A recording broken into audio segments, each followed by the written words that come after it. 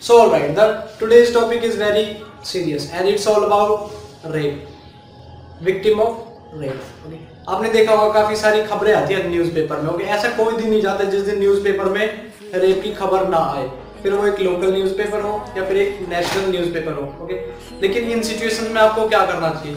Suppose किसी के साथ रेप हो गया तो उसको क्या करना चाहिए जस्टिस लेने के लिए?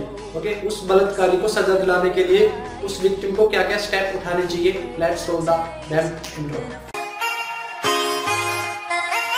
Woke up and just felt right. Phone blown like a tailpipe. Today's schedule airtight. I turn a short day into a long night. See you soon if you got the heart. Meet you outside when he. So okay, point number first. अगर किसी के साथ rape हो जाए, किसी victim के साथ rape हो जाए तो उसको क्या करना चाहिए? Okay, so point number first ये है कि not to take bath and not to wash your cloth. Okay, ना ही आपको नहाना है, ना ही आपको अपने कपड़े धोने हैं.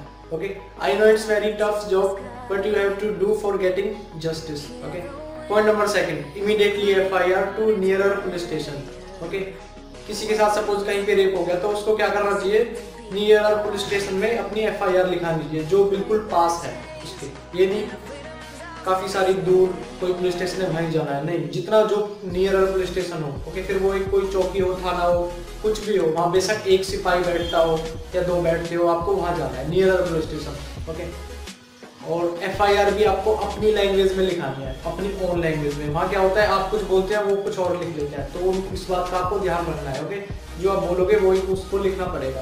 Okay, so point number third is medical. आपका फिर जब प्रोसेस होगी आपका मेडिकल होगा तो आपको मेडिकल के लिए परमिशन देनी पड़ेगी और आपका मेडिकल हो जाएगा. उससे आपकी पुष्टि हो जाएगी कि हाँ भाई इनके साथ रेप हुआ है, तो जो रेपिस्ट है जिसने बलात्कार किया है उसको सजा मिलने में काफ़ी सारी हेल्प हो जाती है. ओके, फिर पॉइंट नंबर 4 आ रहा है मैजिस्ट्रेट के सामने जो बयान होते हैं उनको क्या करना है? आपको बिल्कुल एज इट इज रखना है. ओके, एज इट इज, उसको चेंज नहीं करना, जो हुआ है वो ही देना है.